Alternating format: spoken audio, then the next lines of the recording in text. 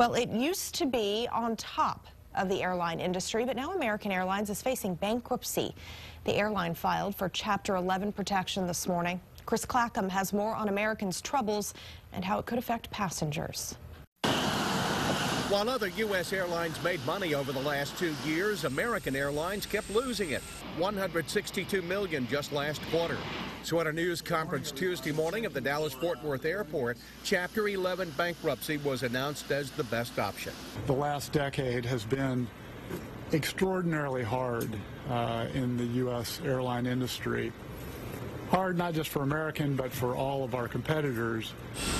American follows Delta, United, Continental, and U.S. Airways to go through bankruptcy, but promises to use the time to cut costs.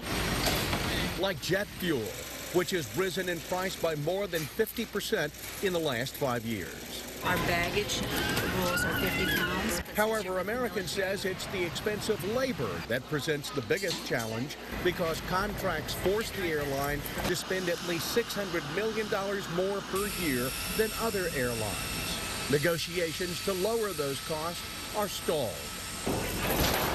Workers are concerned, though, that American will use bankruptcy to do what other airlines did, terminate pension plans. American also says the 240,000 passengers who fly the airlines each day will not be impacted by the bankruptcy filing. For now, at least.